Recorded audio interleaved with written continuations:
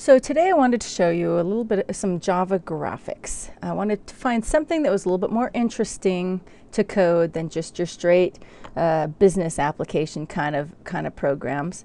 And plus, when you do graphics, you can kind of see what's going on visually, and I really enjoy them. So that's what I wanted to show you. Okay, so now when you draw graphics with code in Java, you use kind of like a math grid. Only it's a little different. So here's an example of a window, and the position 0, 0 starts in the upper left corner, whereas in math it's right dead center, right? Well, then as you go along the x-axis, the numbers get bigger, just like in math, and you can even go off the screen. I think I have the default window set to 800 by 500, which is why I have this graphic to kind of show you what's going on. So if you get to 900, it's going to be off the screen. It'll still draw. Now, same thing if you go negative. If you draw anywhere in the negatives over here, it's going to just be off screen. Then here's where it's different. When you go down in math, usually the numbers go into the negatives, but here they're positive, and as if you go up, they're negative. So the math grid is like quadrant, what is that, quadrant 4 or something? I'm sorry, I'm not very good with math here, but all numbers are positive. All right, so let's kind of show you what I have for you. I have some Java skeleton code. It's called window.java. And the only code we have to understand is this code above this dotted line right here. Everything else, you're welcome to look through it. All it is it's code to create a window and add the title and do a timer and do some events and stuff like that. It just makes your code work. All right, so here we have a few import statements, and that's just some import statements to create the window. We don't really have to deal with those at this point. I'm sure once you get into a higher programming class, they'll go more into detail. Then we have a class called mycode. This is just a container where you're going to put all of your code. But we're going to break it down a little further. There's an init, which stands for initialize, and here's where you put any code you want to happen before the program loads. We're not dealing with it today, don't worry, but let's just put a comment in some of these to kind of let you know what each of them are for. So you're going to say code to that runs before the program loads. That's what this init is. Now, anytime you want to do graphics, you're going to put them in draw. There's our code to draw graphics. Now, there's what's called events in Java. So if the user presses a button or clicks or does any sort of movement, we can track it. In this case, this is any time the user presses the mouse on one of the mouse buttons, it will activate this event. And so you'll put any code here that is a response to a mouse press. Code to respond to a mouse press. Now this is the same. But for anything on the keyboard, if they press a key or if they hit the space bar, something like that. And this is the code for the keyboard. It's public void key press. Now the last code section we're going to go through is this timer. This is just code that is activated on a fixed interval. I think it's a half second. I'm pretty sure it's a half second. It's in milliseconds, but I get those mixed up. All right, so code executes every half second. Okay, then we have a couple of settings that you can change. We have the window width and the window height. As I said, I have the default set to 800 by 500. You can change that if you want. If you want it to go bigger, you can just change that to 900 or what have you. And it'll change the size of your window. Then this right here is the title in the title bar. Let's kind of show you where that is at. So the title in the title bar is just what appears up here in the window. And when you compile and run your project, it actually creates this window. So now let's show you some graphics. Okay, the first one we're going to do is just a straight up rectangle. I'm going to make it look like this. Now, for a rectangle, we want to set the color to what you want. So that's what we're going to do first. So since we're drawing graphics, we're going to put this in this draw method, and that's the only one we're going to deal with today. So don't worry about it. So my graphics gives me this little graphics object called G. So I'm going to use that G to draw the graphics. So I'm going to say G dot set color, color dot red. Now there's several of these colors that you could show that are built in. There's red, there's green, there's blue, there's cyan. Some of them there's not that many. You can kind of look up, just say Java colors, and it'll give you a list of them, but I'll show you another way to do color. Okay, so now to draw the rectangle, I'm going to come on my axis, it's 200 over, and on my y-axis, it's 100 down.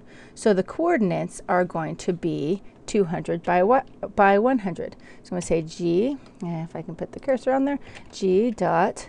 Okay, now you can do draw rect, and that just draws the outline. Or you could do fill rect, and that will draw a filled in rectangle. It will draw the outline and fill it in. So I'm going to fill this in, and I said what, 200, 100. The next thing we need is the width and the height. So if I count over here, each of these are 20 pixels, so I can go 2, 4, 6, 8, 10, 12, 14, 140 and 40 high. So this is the width, it's 100, and these are in pixels, by the way. Oops, I didn't mean to get that bracket up there. 140 wide, and the pixels are just little dots on the screen, pretty small. I think that graphic on my website is approximately accurate. Approximately, not exactly. All right, so there we go. So there's my fill rect. And now if I run this again, I should see the exact rectangle. Oh, what did I do differently? I did 400 instead of 40. Sorry, it was looking kind of weird there. There we go. Now it should be more accurate. It's like, whoa, my rectangle is huge. Okay, so there is my rectangle. And as I said, if we change it to just draw, and any of these commands will work with just draw, then it will just draw the rectangle outline instead of the entire thing filled in. There it is. Okay, so now let's show you how to change the color to something different. You can say G.setColor. I'm going to grab paint really quick for those of you who have paint. Those of you who don't worry about this. I'm just want to kind of show you what this is. This is Paint, MS Paint in Windows. If you hit Edit Colors, you could pick any color. Let's bring that a little lighter, and it will give you these RGB values. Well, you can use those values to choose a color. So here I'm going to do colors I can easily remember.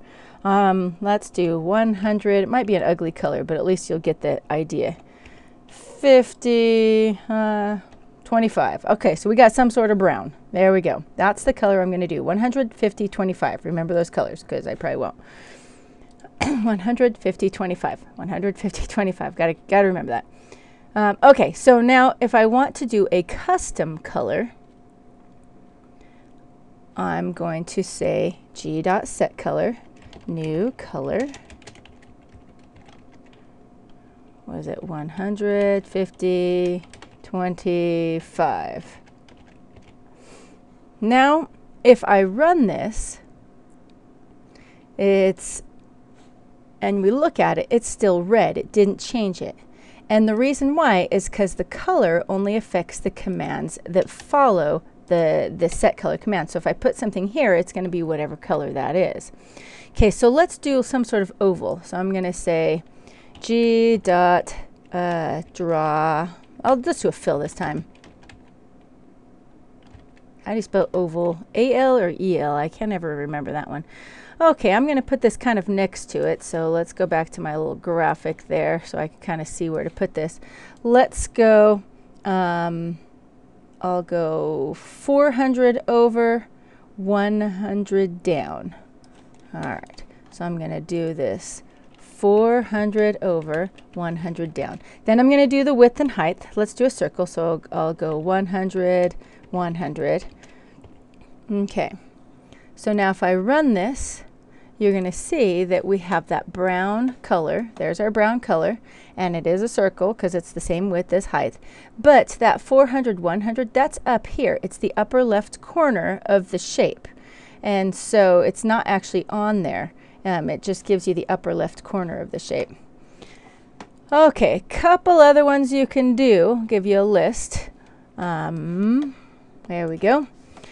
So we've done oval, we've done, if you notice, there's a draw and a fill for each. A rounding one, a rounded rect is the same thing. You have an int, an x, a y, a width, and a height.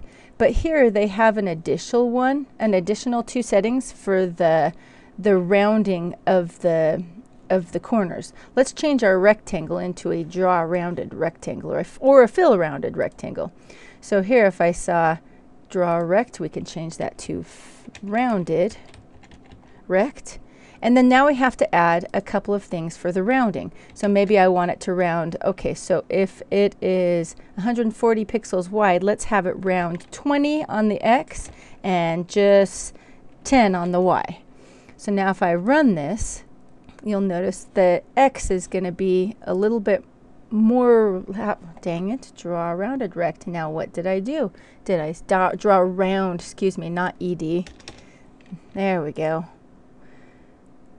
Sorry about that. Okay, so now my rectangle has some rounding, and there's 10 pixels on the Y and 20 pixels on the X. So that is a rounded rect. Okay. Draw string just draws text. I give an example. The X and Y is just where the X and Y is. And I do have an example of a polygon. A polygon has you have an X and Y coordinate of all of the points. So here, if and you have to do it in order, like counterclockwise or clockwise, doesn't matter. On this example, I do, here's 1 point, here's 1 point, here's 1 point, here's 1 point, 1 point here. So I have all of the X's in order with 200, 220, 220, 180, 180. There's all of my X's. Then here's all of the Y's, and they have to match, so these correlate with these. And then to actually draw it, I put in my X coordinates, my Y coordinates, and then the 5 represents how many points you have. So if you want to draw a triangle, you're going to put 3 points here. If you want to draw like some sort of 6 figure, and it has to match this, the number of points here and here.